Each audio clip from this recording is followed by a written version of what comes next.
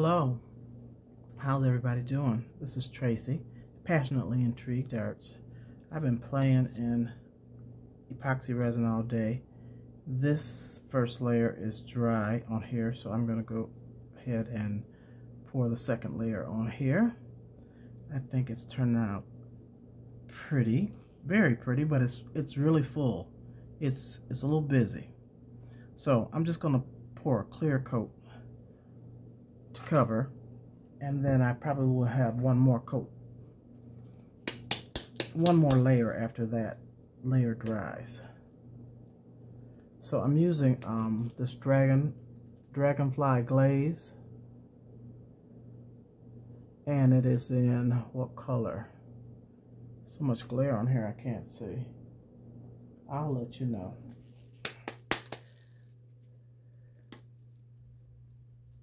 So I'm just gonna put a little bit in here. It's an acrylic paint, and you don't want to use too much acrylic.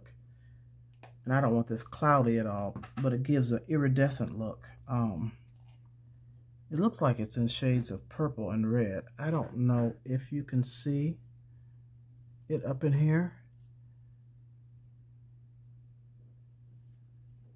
but maybe when I put this second layer on, you will. It mixes pretty much translucent. Just don't add too much, and I hope I didn't.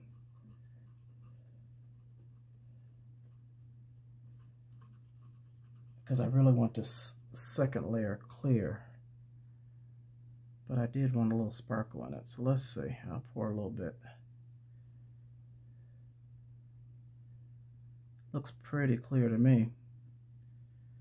So, with all these shells and these holes and things going on in this mold, I'm going to have quite a few bubbles. So I'm going to have to watch this carefully after I pour the resin. And use alcohol. You can spray alcohol on them to keep the bubbles down. But at first I torch it, because usually the big bubbles come up.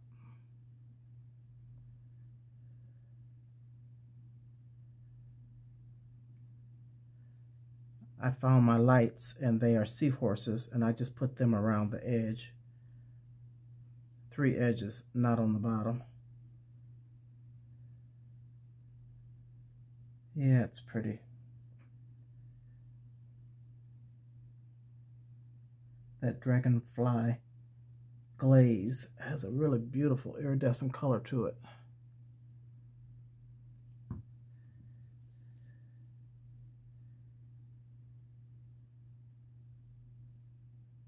Okay, so it didn't quite cover everything. This shell is still open, but that's okay.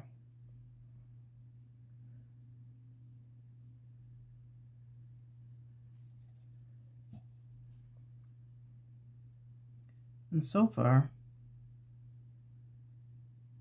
I don't have to torch. So I'll just hit it with a little bit of alcohol to get the tiny bubbles out.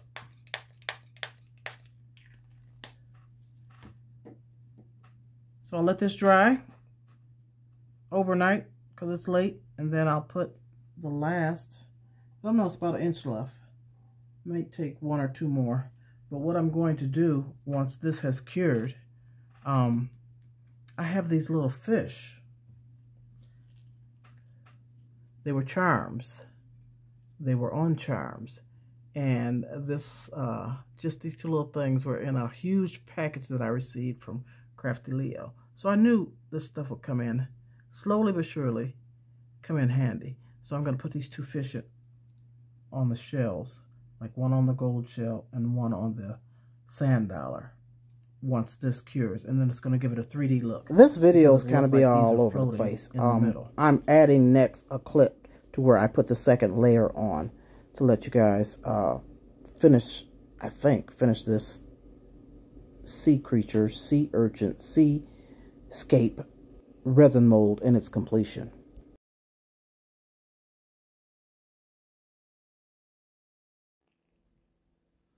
This second layer has cured completely, and I've added the stainless steel fish in here.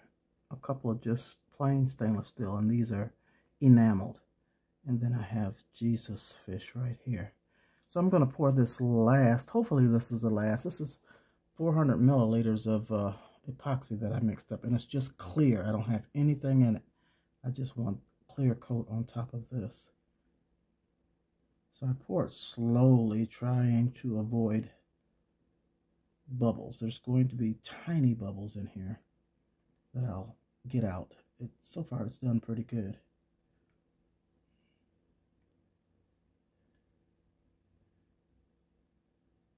This 400 milliliters, let's see how high it gets up. And you know, you don't always have to fill this all the way to the top. I think it's like 2 inches wide. So it doesn't have to be that wide. As long as you cover all of your items, you can be good. And I think we're going to be good. It's coming to about 1/4 inch from the top. And that's going to be just fine for me. So once this is cured, I'm done. I'll unmold it and clean off the edges, the sharp edges, and it's a wrap.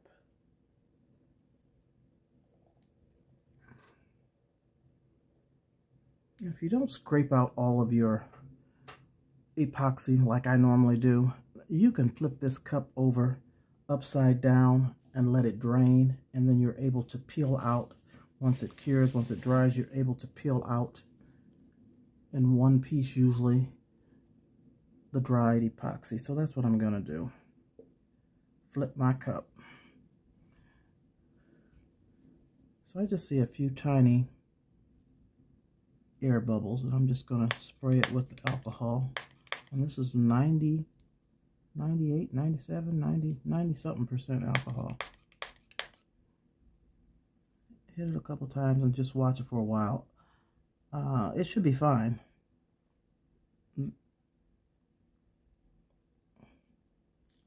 So we'll come back when it's completely cured and I unmold this beautiful piece.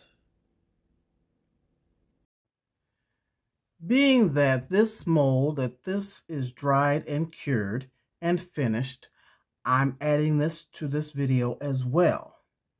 As you can see, if you can see, I have added the fish in here. And I have the enameled fish and 2 stainless steel fish and the Jesus fish. So let me unmold so that you can see the final results of this, other than me trimming up the edges of this mold. Now this one is smaller, a smaller mold. This is square instead of rectangle. Smaller than the flowers, the roses that I did. Roses and carnations and baby's breath. Yeah, it's tight. So, oh, that's the back. Okay. Resin didn't get in there. You see that little corner? I can fill that in and let it set up with some UV resin just to finish that off, right? So that was that sand, and the resin didn't penetrate all the way through. But this is the back of it. And let me flip it over so you can see the sides and then the front. And it is so pretty. I thought it was rather filled, you know, but it still turned out pretty. So let me shake this little bit of sand off of this so that I can show you that I put these, I don't know if you can see those seahorses.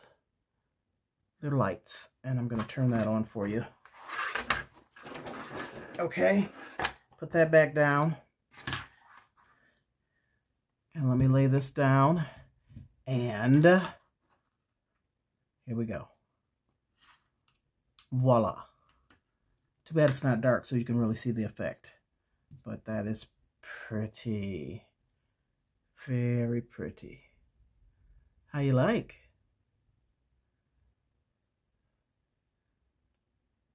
Okay, that is all, good people. I'm going to attach this onto the back and probably put this on a tile to stand it up as such. I don't necessarily have to put it on a tile, but sometimes they really look nice when they're sitting on top of something as well. I have this one, which should be the right size. And see what that does? And then I can put this block for the batteries right on the back of that tile and attach this wire so that it's not sticking out.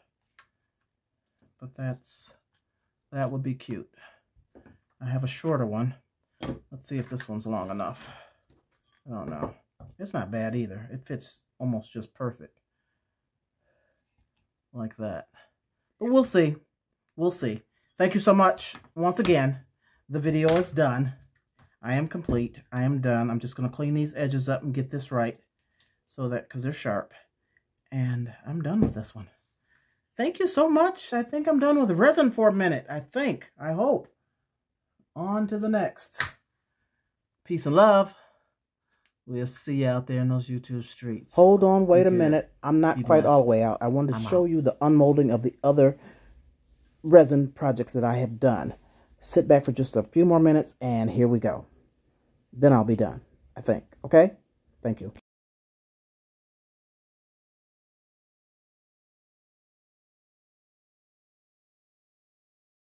Look at this. It is done. It is cured. I put some finishing touches in here. I added those crystals, and then right here it says love. I don't know if you can see it. It's with an arrow. So I'm going to go ahead and take this out. Let me move this resin, these cups and things, out of my way.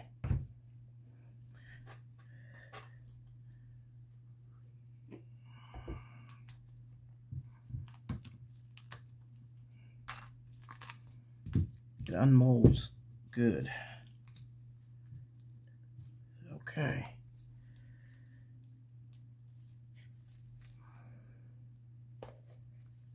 Oh, strong mold. If I can get this joker out of here.